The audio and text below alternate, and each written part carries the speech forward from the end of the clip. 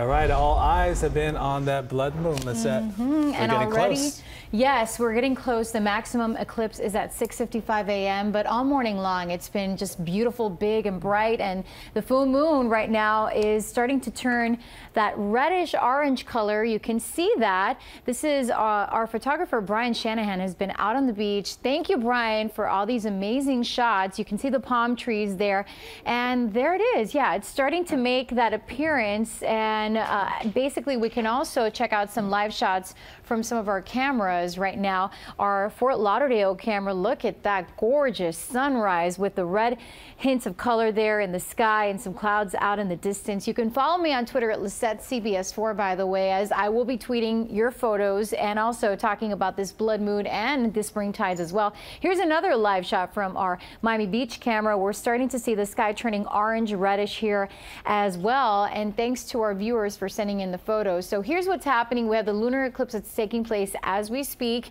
It's currently underway, and the reason that it is going to appear that reddish orange color, that's why they call it the blood moon, is because the lunar eclipse is currently passing into the Earth's shadow. So as it does so, that's the reason that they consider it, or they call it the blood moon, and the eclipse, maximum eclipse time will be at 6:55 a.m. Thanks to Bev Armstrong for sending in this photo of the full moon earlier today before we had the clouds in the mix and before the eclipse happening. You can snap and share the view from your neighborhood to pics at cbsmiami.com.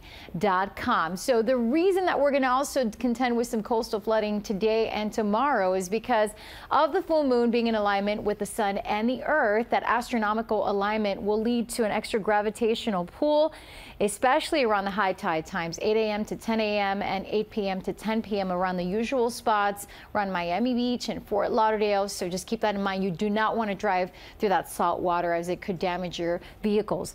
Right now, we're looking at the radar and satellite. We're seeing some cloud coverage streaming in from the Gulf of Mexico. The winds are fairly light or calm, and we're waking up with a muggy 70s, 77 degrees in Fort Lauderdale and in Miami, 74 in Homestead, and the low 80s through the Keys.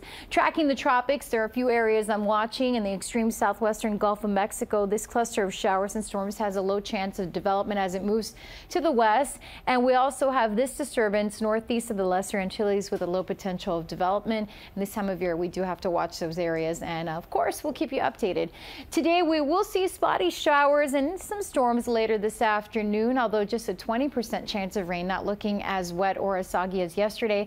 The high 87 degrees. Tonight, we will see lows fall to the upper 70s, and again, a passing shower can't be ruled out. Mostly cloudy skies. If you are hopping on the water boating, seas 2 to 4, a light chop on the bays, and a moderate risk of rip currents. If you're planning on heading to the beach, keep that in mind.